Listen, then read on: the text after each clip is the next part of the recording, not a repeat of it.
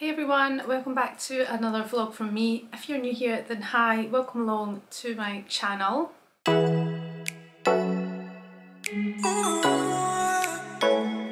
For today's vlog, I thought I would just cover off a few things that we have learned in the last week since we have decided to move house. Now for those that are new to my channel, we moved to Sydney 6 months ago now, and we have decided to move a bit further out from where we are. Currently we are paying $1,050 per week for our house in the Hills district of Sydney, and we have decided to move a little bit further out to save ourselves $300 per week in rent.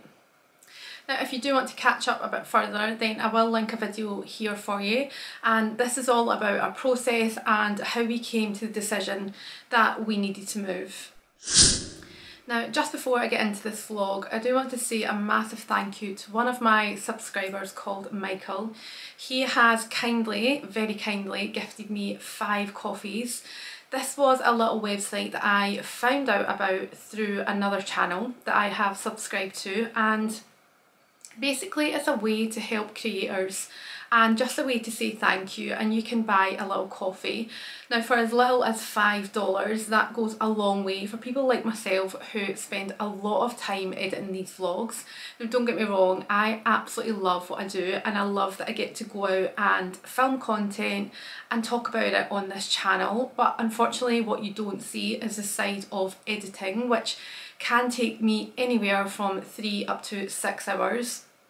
And obviously being a mum of 2 on my own with no childcare around throughout the week, I can only really edit those vlogs at night when my husband's home and the kids are asleep. So I do sacrifice a lot of time, but like I say, I do really enjoy these videos. So it does mean a lot to me that you are enjoying it, and it's just a nice way to say thank you. You can find the link for this in the description. However, please do continue to watch my videos and enjoy them, and if you can subscribe to my channel, then that means more to me than anything. Now continuing on with today's vlog, one of the things you will find when looking for rentals in Sydney is that majority of them are a 12-month lease agreement.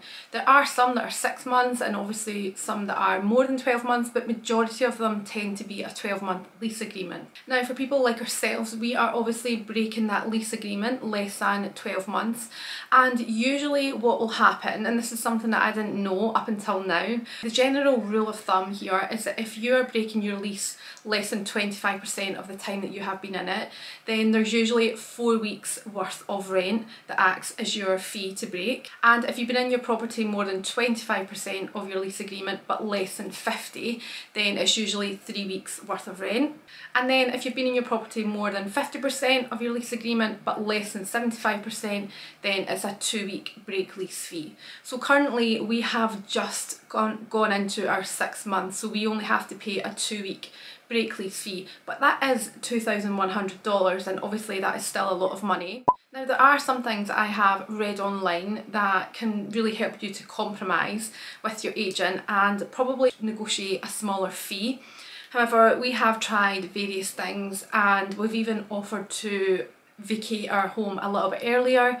However, our agent has come back and explained that by law, now please keep in mind that we are in New South Wales, so these may be different in whatever state that you're in. However, for New South Wales, by law, the agent can access your home 2 weeks prior to your vacate date to hold an open house.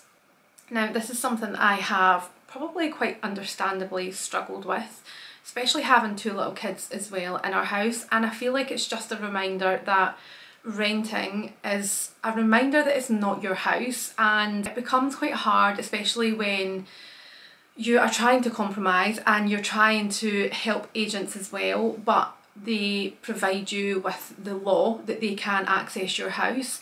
And it meant that yesterday we had to leave our house for 20 minutes whilst the agents came in and had a number of people walk around our house and see if it was a home that they would want to rent in the future. Something that I honestly can say that I didn't expect to struggle with as much as I have. We found it quite hard leaving our house in the UK, and especially when we came to selling it, having these open homes and having to leave all the time, but I think it felt different because you knew that you were benefiting from it. whereas here we are not due to get the keys for our new house for another week. So this is our house and we are paying it up until a certain date, which is actually 2 weeks from now, and it just feels like that's taken away from you because they can access your house and invite all these strangers into your home. And that's something that, yeah, I just feel is different from the UK, but also something just to bear in mind when you are coming over and renting here in Sydney. Now, another thing that took me by surprise when we moved into our house is that we had an inspection by our agent. We had an inspection 6 or 8 weeks after being in, and they only have to give you a 7-day notice to do that. And I'm sure I read online that they can inspect your house up to 4 times in 1 year, obviously by giving you that 7-day notice.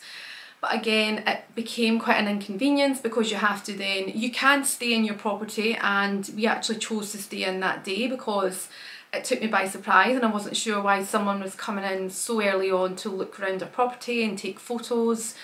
And yeah, it's just something that, again, I'm not used to renting, so it was new to me, but again, something to bear in mind. You can leave your house, and I think a lot of people do, but they did also remind me that they have a master key and they can enter the property regardless of whether we are in or out. So yeah, again, that was something that I wasn't too keen on. They were in and out within 5 minutes, but it's something, again, that I think is worth knowing, again, if you're coming over. Now, obviously we had our open home yesterday, however it meant that our house went online about 3 or 4 days prior to this, and what I did notice was a few times there was a couple or a family standing basically at our driveway, and it was very obvious that they were looking at our house to determine whether they wanted to attend that open home or not. Now obviously you do get people driving by, and I can't say that I've never done that myself, but when people then stand at your driveway, I just find that such an invasion of your privacy, and again, just a reminder that this house is not yours, and I suppose it's just a con of renting and something that I'm maybe just not used to. Now, the next thing I want to discuss is the bond, and this is purely just for people who, like me, were just really unaware, especially coming from a house that we owned in the UK. So a bond basically acts like a security deposit in case you break your terms of your lease agreement, and it just means that they can then use that money for any repairs or cleaning that they feel needs carried out on the property should you leave, and then an investigation is carried out, and they obviously can use that bond for that. And the good thing is it doesn't go to your agent or your landlord directly, it goes to New South Wales Fair Trading for us. So it's basically like a third party, which I do quite like, and what my understanding is that an inspection will be carried out on the property the day after we vacate. And again, you have to give in writing if you want to attend that. So we have obviously done that already. It's something that we would like to be here for when whoever is going round the property. Because one of the things I have noticed, and I have covered this off in a lot of my previous videos, but one of the main things I've noticed is the photos that they use to advertise your property are usually from like 5, maybe even 10 years prior to the actual day of you moving in. The property never looks like the photos. And by that I mean completely different. I don't mean like maybe fair wear and tear, I usually mean like completely different. Which is one of the reasons that I really struggled going to view properties, because it looked like I was entering a different house. However, the reason we want to be here is because a lot of the photos, even in our lease agreement, did not reflect the property when we first entered, and we did go through those and we did respond to them. So thankfully they have been noted on our file, but again, it's just something to be very wary of, especially when you do move into a new property. Make sure you do take photos or videos and basically flag up anything straight away so that the agent has an understanding that you're aware of that. So your bond is usually 4 weeks up front. So for us, that's $4,200 straight away. And again, it just feels like when you come here, it's just money, money, money all the time. And obviously we are very confident that we're going to get this bond back. But again, something to keep in mind is that when we've gone for our new house, we've had to put a new bond down on that. You can't then transfer your bond from here over to a new property. There may be ways around it if you are using the same agent to move. I'm not sure on that, but for us anyway, we've not been able to transfer our bond. So it's meant having to pay a new bond for our new property, and then you usually have to pay a month up front as well. So we've had all that money to pay out, whilst our bond here for this house is just floating around, and hopefully we will get that back, but it just means that you have a lot of money to try and find or source to be able to put down for your new property. Now again, my understanding is that your bond will get paid directly into your bank or by a cheque, however you choose to have to receive that, and I think it is given very, very quickly after the inspection is carried out. But again, it's just something that I wasn't very aware of and how it all worked, and it's just, again, something to remember when you are coming over is that you will need that extra cash basically to be able to put into your bond or your first month rent, or when you're looking at a new property. Something that I definitely do not want to be doing again in a hurry, because it's more money than I expected to be paying out.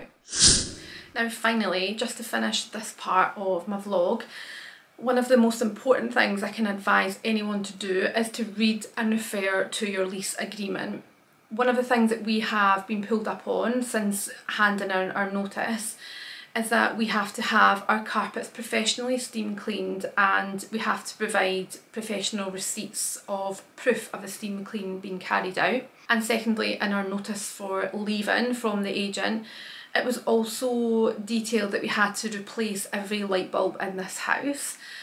Now this was something that took me by surprise. We've only been in this property 6 months, we have no pets, and our carpets are brand new. They were brand new when we moved in. 2 of the bedrooms we've never even set foot in, so it just surprised me that I would have to then pay to have this house professionally steam cleaned for something that I don't really feel is fair.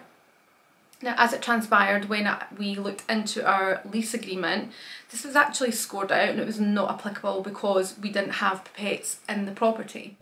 Now, had we not looked into that, we would have had to have that carried out, more money paid up front, and replace all light bulbs that are actually working. It just seemed a little bit unfair. So when we went back and challenged that, the agent came back, and no apology, may I add, but came back and said that they expect the house to be handed back in the way that it was given to us, which I feel like goes without saying. We are very clean people, and we would never hand something back that wasn't as we had been given it. So that was a bit concerning, and it just led down a route of feeling like we never really had that trust with our agent. So it's something that I would definitely say is just keep referring to your lease agreement, read through it with a fine tooth comb, and just know where you stand. And especially with taking photos. Another thing that we found is that one of our downstairs bathrooms had a heater in it that has been removed, and ever since we've moved in it's just had like duct tape over it. And when we had the photos of our house, the heater was in the bathroom, so obviously we went back and explained this has never been here. Ever since we moved in, the heater's never been there, and our agent has noted that. But it makes me wonder if that's something that would have been pulled up on a reason to maybe hold back part of our bond. So yeah, just be very careful with that, read your lease, know each section, and yeah, just make sure you query anything that you're very unsure of. So that brings me to the end of this vlog. All we have left to do today is just continue with packing. Like I've said, we are moving at the end of this week. We have organised our removal van, and that's something that I want to just cover off in my next vlog. I will try and film as much as I can of that for you, and try and recommend companies and recommend things that I feel have worked better for us. Now, as always, I hope you have found this video useful. I would love to know any of your comments on moving, how you've found the rental market to be in Sydney. Please comment them below, it really does help me, and I love that you all give me tips and recommendations. It really does help us, and we do take all your comments on board. As always, thanks for watching this vlog, and I will see you all next time.